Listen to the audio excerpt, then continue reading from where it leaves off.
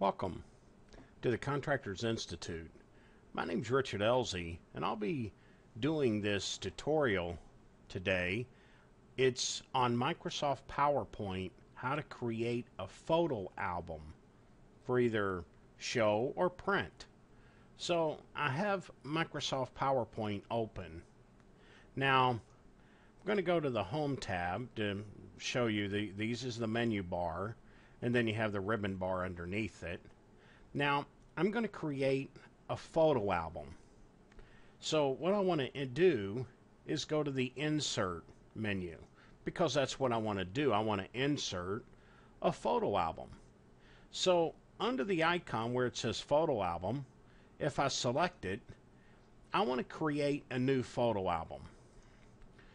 Okay, and it opens it up and says the dialog box, and it's asking me, okay, you want to create a photo album, where do I want to get the pictures from? Is this from a file or a disk? Is this going to be a text box? You know what? So I need to tell it where I'm going to get the photos from.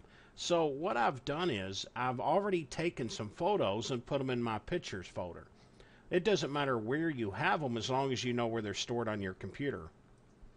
So when I select Insert, it's going to my pictures, and then I've already put some common inspection pictures in here. So I'm going to select the first one, okay, and then scroll to the last photo while holding down my Shift key and select the last one. Now notice they all turn this light blue. That means I just selected every photo that I have in that folder. Now another option that a lot of people like better is they just take their mouse and select the left mouse button and drag it over all the photos, and you select all. There's a couple different ways to do it, however you choose. Right mouse button, select all.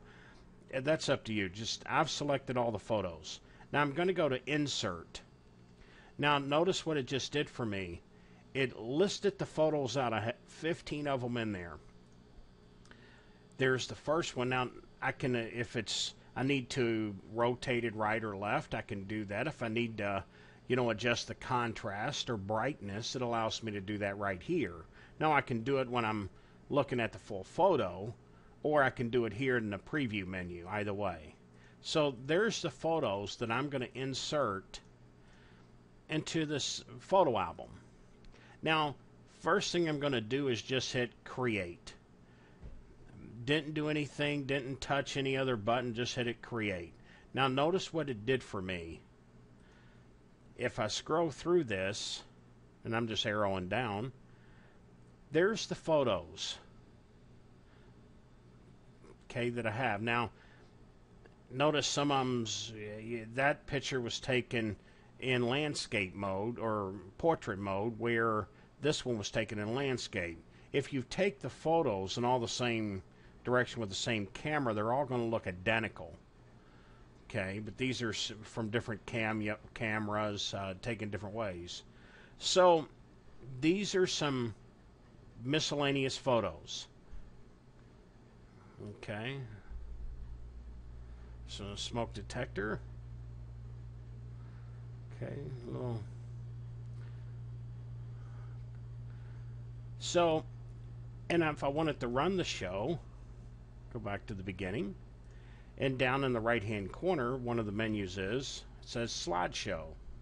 Now if I hit that, it's going to bring it up in full screen, and that's what I would be seeing.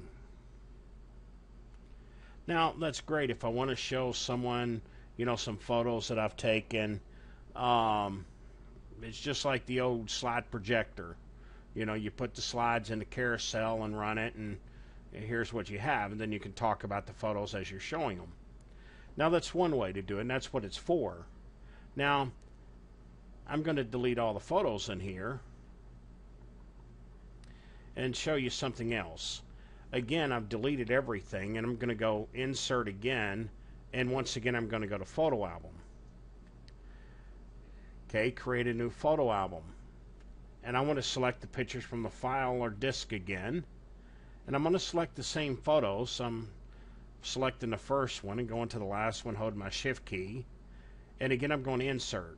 So the exact same thing I did before. Now the different, what I'm going to do different here is under album layout. See where it says picture layout, fit to slide? That's where it's going to try to take the picture and stretch it as much on the slide as it can and still hold the aspect ratio. Or I can go one picture per slide. Basically the same thing, but it's going to, make it a little smaller in the center of the screen. 2 pictures per slide, 4 pictures, 1 picture with a title, 2 pictures with a title, and so on. Now, what I'm going to do is I'm going to go 4 pictures. Okay, now notice it gives me a preview here of what they're going to look like, 4 on the slide. Then I can go, do I want them rounded, rectangular? You can barely see, but it just cut the corners off. A simple white frame, a black frame, the different effects you can get. I'm just going to go with a simple plain rectangular. Now I've selected 4 of them and put rectangular on this frame shape. Now I could insert a theme to this.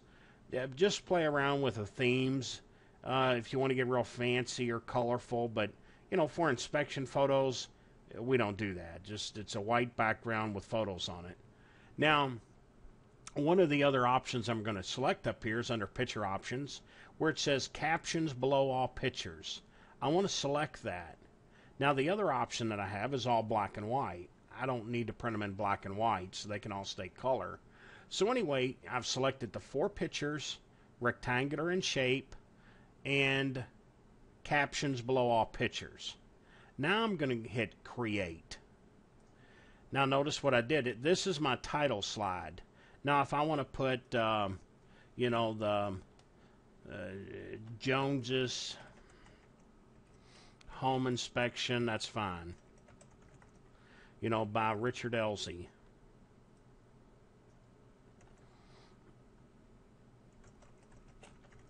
Okay. And you can put anything you want on there. Put your photo if you choose. But here's the photos that I've taken. There's 4 slides with 4 per slide, except for the last one. I only had 15 photos. Okay, so they're 4 per slide. Now I can go back and quickly, well, let's see. This is a sinkhole house in Spring Hill. These are live wires. Here's a fix.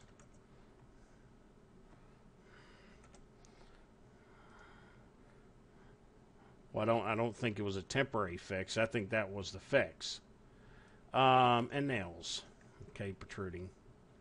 So I just want to show you, you can go in and put your, description of the photos, thumbtacks, crushed wires, floor jack, hydraulic jack being used. Here's your AC stand. So anyway, you can go through here and put the description down. I'm not necessarily going to do that. I just want to show you that's how it's done very easily. Now, something else I can do here that a lot of us need to do, okay, especially when we're doing some type of an inspection photo, is I'm going to go back to the home menu. Okay, the home menu there. Now, I want to go to this under drawings here. Okay, under drawings. See this list of items here? Now, notice when I select this button, okay, the one on the bottom, it'll click them all down for me. So I can see, I can do all of these different shapes. Here's the different arrows, the lines. I can freehand, unlimited. Smiley face, put a little heart, lightning bolt, whatever you want to put in there. You can go through them and see for yourself. Now, I'm just going to use an arrow. Let me just select that. Now I want to point to this, which I'm sure everyone can see. Just to make sure you can see it, I'm going to change the color of that to red so that it brightens up a little bit.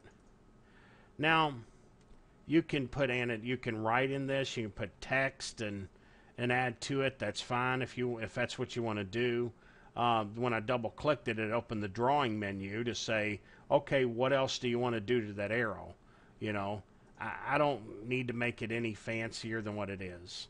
I'm just pointing to something. So I'm going to go back to the home menu here. Now, this is a danger issue, so I grab this little shape here. Okay. Just put it right beside it, and again, I'll make it red so that everyone can see it. Okay. Now, these are the nails on the fence. Maybe I want to point those out, so I go to my circle tool and just... Now, notice it's going to shade it in. Well, that's okay. I'm going to go to Shape Fill up here.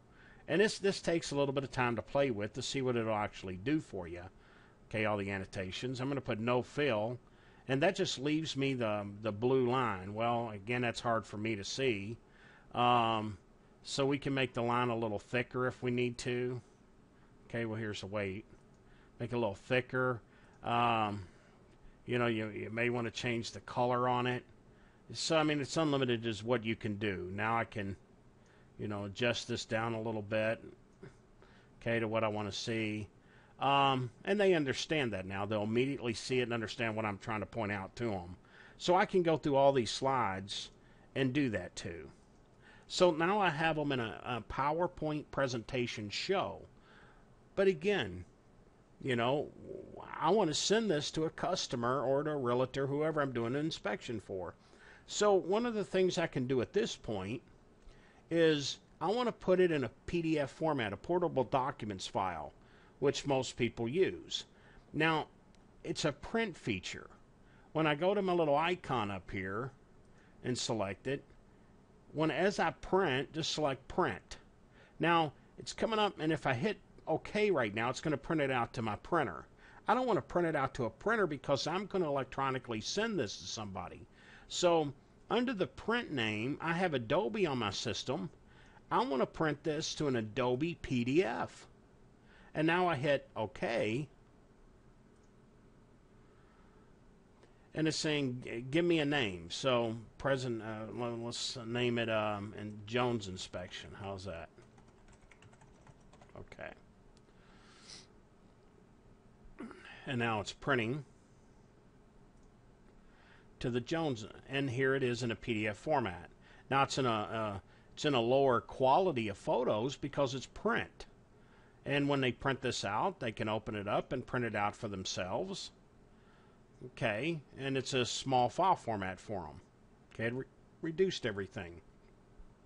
So there I can send it to the customer. It's just save it, you know, wherever I saved it at, and do an attachment to a file, and I can send it right to the customer right now. Okay, so that's all there is into creating a photo album or working with photos for an inspection report.